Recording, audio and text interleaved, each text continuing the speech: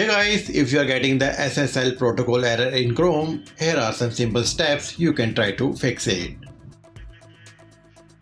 First method is to delete temporary files. Press Win+R, type %temp% and press enter. Select all files in the folder and delete them. If some files cannot be deleted, close all open apps and try again. Second method is to clear SSL state. So go to the start menu, type Internet Options and open it.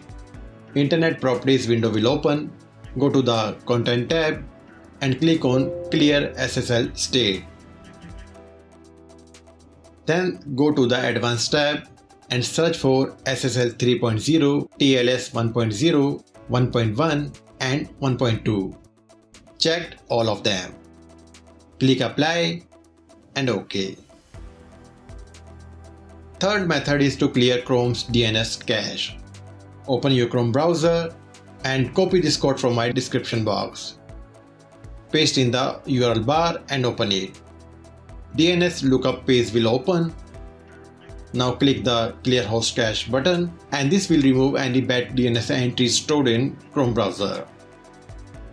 Fourth method is also same like third option for disabling QUIC protocol in Chrome browser. So go to this command and set experimental QUIC protocol to disable.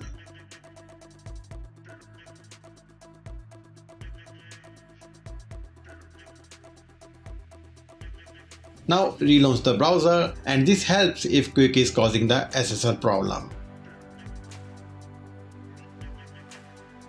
Fifth method is to turn off all Chrome extensions. Type this command in the address bar, then disable everything.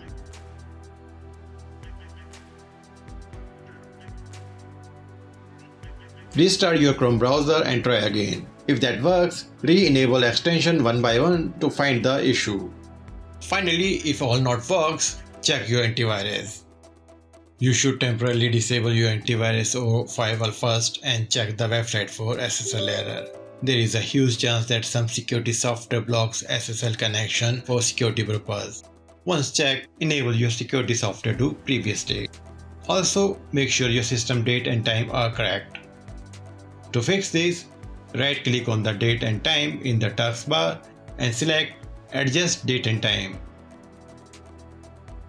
Then toggle the set time automatically switch off and on once or twice. And leave it turned on.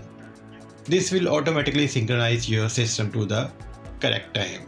That's it guys, one of these steps surely help you to fix the SSL protocol error. If it worked for you, like this video and stay safe.